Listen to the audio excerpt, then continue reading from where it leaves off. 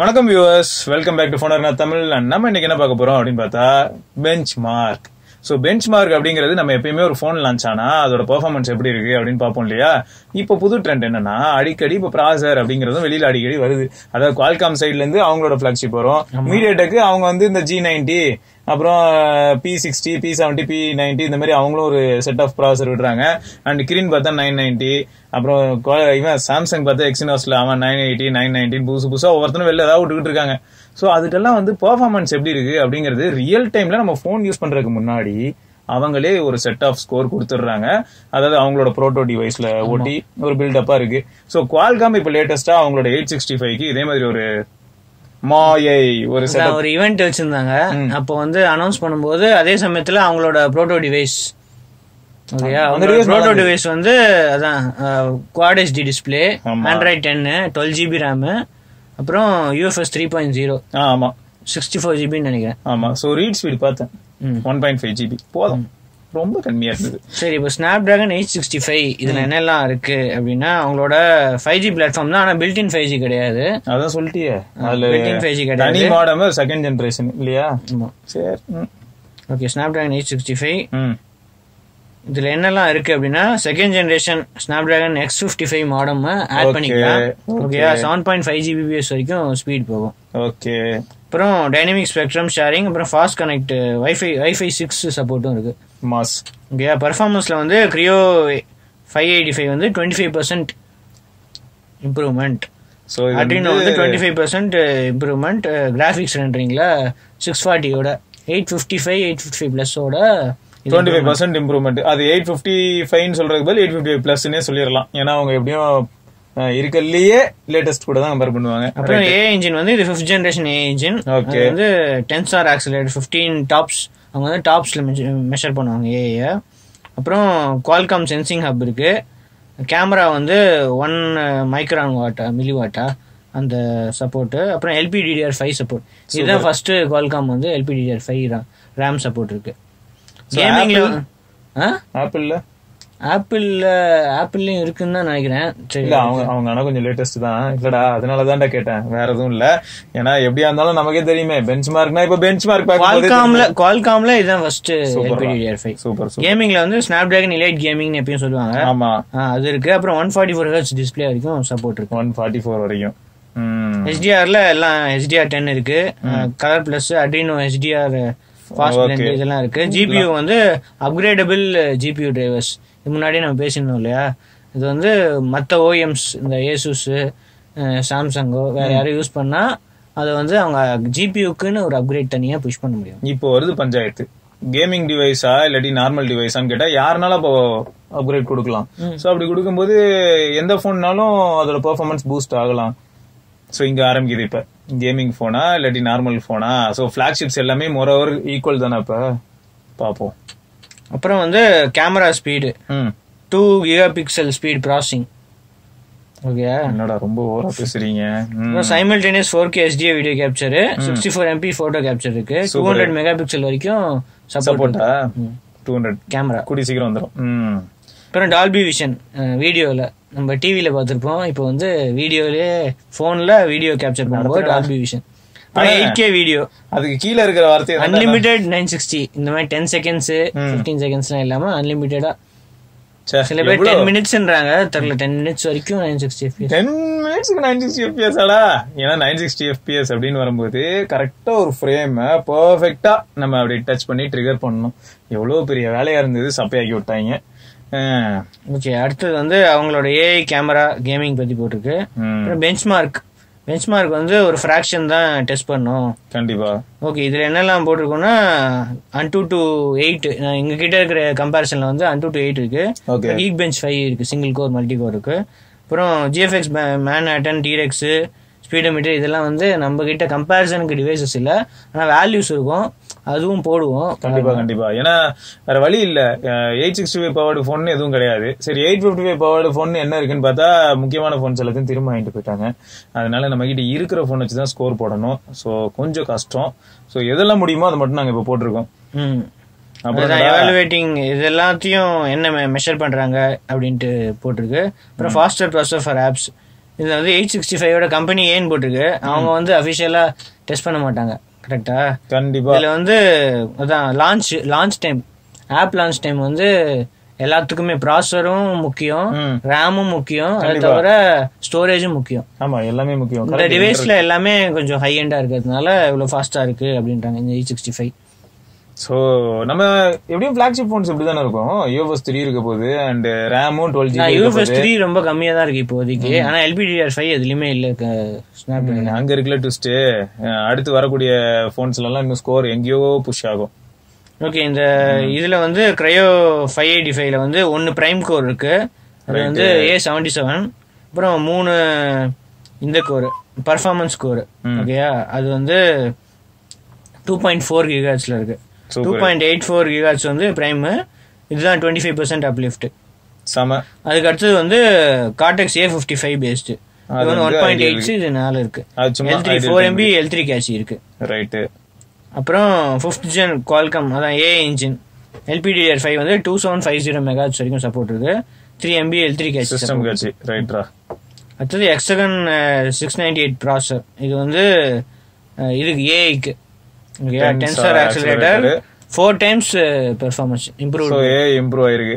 35% power எஃபிஷியன்சியும் improve ஆயிருக்கு. So எப்படியும் AI எல்லா நேரமும் முழிச்சிட்டு தான் இருக்கும். அதனால 35% பவர் எஃபிஷியன்சி பெரிய விஷயம் தான். AI benchmarking கன்சிடரேஷன்ஸா?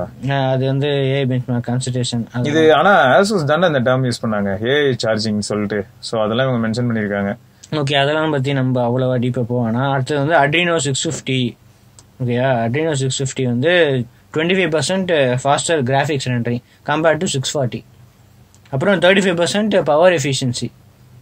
இதுதான் முக்கியம். பவர் எஃபிஷியன்சி தான் எப்பயும் முக்கியம் கேம் ஆடும்போது. இந்த வார்த்தையெல்லாம் பார்த்து அப்படியே நம்பிடாதீங்க. நம்ம அதுக்கேற்ற மாதிரி புதுசா ஏதாவது கேம் வரும், இல்லாட்டி இருக்கிற கேமுக்கே 60 FPS சப்போர்ட் வரும். சில போன்ஸ்க்கு 120 Hz இருந்ததுன்னா 120 FPSக்கான சப்போர்ட் வரும். அப்போ இந்த 35% எஃபிஷியன்சிங்கிறது இங்க குப்பையில தான் கிடக்கும். ஸோ இதுதான் ரியல் வேர்ல்டுக்கு வரும்போது இருக்கக்கூடிய விஷயங்கள். அப்புறம்டா அவ்வளவுதான். சரி, ஆனா இதுவே வந்து கெத்து தான். இது ஆனா பிராக்டிகலா எல்லாருக்கும் புரியுதுன்னு நினைக்கிறேன். அந்த லாஸ்ட் ஒன் சொல்லிட்டு இருந்தேன் இல்லையா, இப்ப கேம்ல வந்து நீங்க இன்னும் நெக்ஸ்ட் லெவலுக்கு ரெண்டர் பண்ண போறீங்க கேம். இதுக்கு முன்னாடி 30 FPSல 845ல இருந்தது, 855ல 60 FPS சப்போர்ட் இருந்ததுன்னு வச்சுக்கோங்க. இப்போ 120 FPSல அதே விஷயத்தை ரெண்டர் பண்ணுவோம். அண்ட் அதே பேட்டரியை உள்ள கொண்டு வந்தோம்னா அந்த 35% எஃபிஷியன்சி எப்படி வேலை செய்யும்னு பாத்தீங்கன்னு வச்சுக்கோங்க. 855ல எந்த அளவுக்கு பேட்டரி நின்னுச்சோ அதுக்கு ஈக்குவலண்டா இதுலயும் நிக்கும். பட் இது வந்து அதிகமான வேலையை செஞ்சிருக்கு. சோ அதுதான் நம்ம எல்லாரும் என்ன நினைப்போம், ப்ரோ 35% எஃபிஷியன்சி சொன்னீங்க, என் போன்ல அதே பேட்டரி தான் கிடைக்குது, 70 Proல வந்ததே தான் ப்ரோ 8 Proலயும் வருது அப்படின்னு ஒரு கேள்வி வரும். அதுக்கு ஆன்சர் இதுதான். 8 Pro வந்து இன்னும் அதிகமா ரெண்டர் பண்ணிக்கிட்டு இருக்கும். எக்ஸாம்பிளுக்கு OnePlus சொல்லியிருக்கோம். சென்ட்ரல் ப்ரோக்கு ரொம்ப சந்தோஷமா இருக்கும். சரி, இவ்வளவுதான்டா பெஞ்ச்மார்க் சார்ட்ஸ். அடுத்தது பார்ப்போம். கண்டிப்பா. First Antutu 8. முன்னாடி எல்லாம் Antutu 7 தான் பார்த்துருந்தோம். ஆமா, இப்போ வந்து ஃபிளாக்ஷிப்னால எல்லாமே Antutu 8 அப்கிரேட் பண்ணிட்டாங்க. அடிச்சு விடுங்கடா. ஆனா என்னதான் இருந்தாலும் இந்த மல்டி கோர் சிங்கிள் கோர்னு வரும்போது மண்ண கவியாச்சுல. அத சொல்லு. அதான் ஆப்பிள் A13 பயானிக் இருக்குது. ஓகே, Antutu 8 வந்து 865 தான் டாப்ல இருக்கு. 5,44,000. கொஞ்சமா நஞ்சமா. அதுக்கு அடுத்த பிளேஸ்ல இருக்கிறது ஆப்பிள் ஐபோன் தான். ஐபோன் 11 5,12,000. ஓகே, இதுல டிஃபரன்ஸ் இருக்கு. ROG Phone 2. ஆனா ROG 2 வந்து பாவண்டா. அவன் வந்து நம்ம எக்ஸ்மோட் ஆன் பண்ணல. இதை பல தடவை சொல்ல வேண்டியதா இருக்கு. எக்ஸ்மோட் ஆன் பண்ணா அவன் எங்க பிச்சிட்டு போயிருந்திருப்பான்னு தெரியல. அதுதான் போட்டிருக்கு அதுலயே பெஞ்ச்மார்க்கிங்லயே இந்த மாதிரி பூஸ்டிங் இது ஆன் பண்ணா 20% இன்க்ரீஸ் ஆகும் அப்படின்னு. இதுல இருந்து 20% ஆமா? டேய், இதுல இருந்து 20% அநியாயம்டா. 1 லட்சம் இதுல இருந்து கூடும்டா. அப்ப அவன் தான் சார்ட்ல டாப்ல இருப்பான் அப்படின்னு போட்டிருக்கு. ரைட். அப்புறம் அடுத்தது OnePlus 70 Pro அப்படியே வரிசையா இருக்கு. X2 Pro, Galaxy Fold எல்லாமே. ஓகே. அடுத்தது வந்து Geekbench 5 சிங்கிள் கோர். இதுதான் ஐபோன் டாப்ல இருக்கு. as expected 1339 single கோர்ல. அடுத்தது 865 934 இருக்கு. அடுத்தது Exynos 831.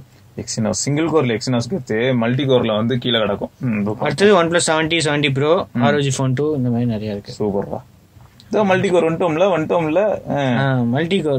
மல்டி கோர்லயும் ஐபோன் தான். அது என்ன பண்றது, ஒண்ணும் பண்ண முடியாது. ஐபோன் வந்து ஃபியூச்சர்ல திங்க் பண்ணி பயங்கரமா ஃபியூச்சரிஸ்டிக்கா பண்றாங்க. அதான் நம்ம நிறைய பேர் பாத்துருக்கோமே. அது அவங்க ரொம்ப கம்ப்யூட்டிங் பவர் வேணும்னு சொல்லிட்டு அநியாயத்துக்கு பண்ணி வச்சிருக்காங்கடா. அதுல இந்த மாதிரி 12GB ரேம்லாம் இல்ல, இதெல்லாம் இல்ல, ஒண்ணும் கிடையாது. எதுவுமே இல்லாம ப்ராசஸரை வச்சுக்கிட்டே இவ்வளோ. அதான் சிஸ்டம்க்கு ஈக்குவல்னு சொல்றாங்கல்ல, அந்த அளவுக்கு ப்ராசஸிங் பவர் அதிகமா இருக்கு. அப்புறம் அடுத்தது வந்து 70 ப்ரோ இருக்கு, K20 ப்ரோ 70. எங்க அந்த எக்ஸினாஸ் இருக்கு, ஃபோல்டு கேலக்ஸி ஃபோல்டு இருக்கு, 12GB RAM, 2678. மல்டி கோர்னு வந்து எனக்கு ஃபோல்டு கூட பார்த்தனா ஸ்னாப்டிராகன்டா. ஆனா அந்த நோட் 10 பிளஸ் பத்தியா, நோட் 10 பிளஸ் 2468 எங்க கீழே வந்து கிடக்கு. ஓகே, இது என்ன கம்பேரிசனுக்கு இது ரெண்டும் இருக்கு.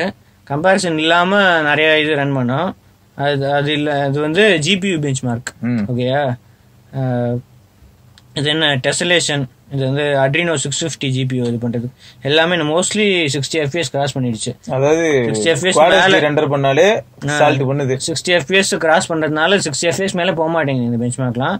அப்படி வந்து 1080p டெசலேஷன் ஆஃப் ஸ்கிரீன் வந்து 137 FPS எல்லாம் போயிருக்கு. 137 FPS 1080p வந்து ரன் பண்ணும்போது பரவாயில்ல. 20 FPS அப்பதான். ஆமா. இப்போ இன்னொன்னு வந்து ALU2 ஆஃப் ஸ்கிரீன் வந்து 200 FPS போயிருக்கு. சம. அதுக்கு அடுத்தது இன்னொன்னு டிரைவர் ஓவர் ஹெட் 2, இது வந்து 125 FPS போயிருக்கு. ஸோ மொத்தம் இந்த பப்ஜி, COD, ஆஸ்பால்ட் எல்லாம் ஜாலியா விளையாடுவீங்க. அடுத்தது நம்ம இது UFS 3 சீக்வென்ஷியல் ரைட் வந்து 1.5 GB 1447 MB/s ரீச் ஸ்பீடு. எப்பா இது என்னப்பா இது, மனசாட்சியே இல்லையாப்பா? 720p படம் பாது 1 செகண்ட்ல ரீட் பண்றீங்க, வேற லெவல்ல தான் இருக்கு. அதை தவிர பெஞ்ச் மார்க்ஸ் இந்த மாதிரி நிறைய இருக்கு.